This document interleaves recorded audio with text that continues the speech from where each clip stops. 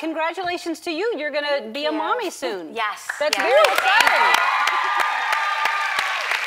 Yeah, it's exciting. We were just backstage talking about, you know, they're schooling me on what to expect. So it's fun. It's not so fun every day, but it's fun. Right. But this must be the phase where everybody starts telling you what to expect like that, but not like you don't know already. You know what's going to happen, right? No, it's so funny because you hear everything like, oh, this is really, and you feel like, okay, well, I can deal with this. Until I was just telling the boys, I went to sit down the other day and I broke my pants from like the beginning to the end, and I was just like, this is new. This is really interesting, you know?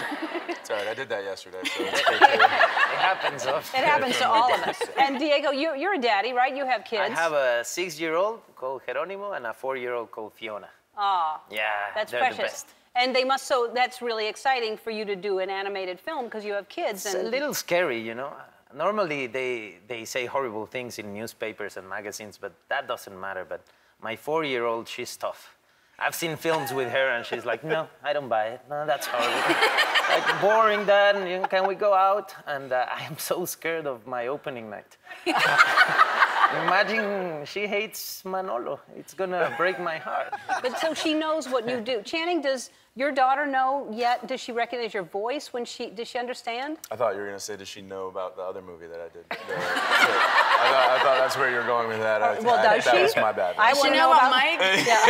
It's going to be a hard conversation one day.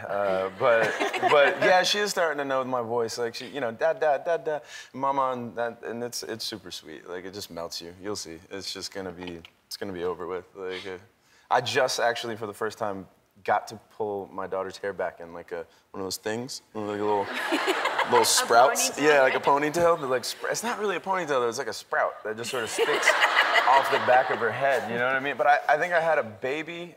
Like I don't know. I think my mind was like, oh, it's a baby. And then all of a sudden, when she looked like a little girl, it was just like, oh my God, I have a little girl. Like this is. I'm not going to know how to do her hair. Like this is a problem. Well, first of all, don't YouTube start a sentence with "I pulled her hair back the other day." Like, I didn't know where you were going. The other day, I got to pull her hair back, and I'm like, what? I got to choose my words better. Yeah, so you put it in like a little scrunchy thing, is what you're talking about. Yes. And not that you're going to tell us, but you obviously a boy, girl, both. Oh God, the pressure. We don't know yet. We don't want to know. Right. But we just want them to be healthy. But you're thinking of names. Yes, we are. And my husband is very Italian, and I'm very Latina. So every day we have messages from our parents that are just like, oh, it should be Rocco, Giovanni, Luigi, Antonio Ramon Jose, and you're like, oh my God. People chill. We're kind of hippie. We want it to be like lavender. And I'm joking. You should just freak them out and just be like, no, we're thinking Bob. And just like super standard stuff. We might, yeah. Uh-oh. Did you want to see more videos? Hold on.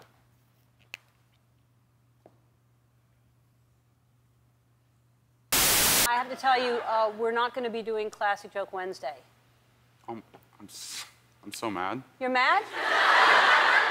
How mad are you? I'm this mad.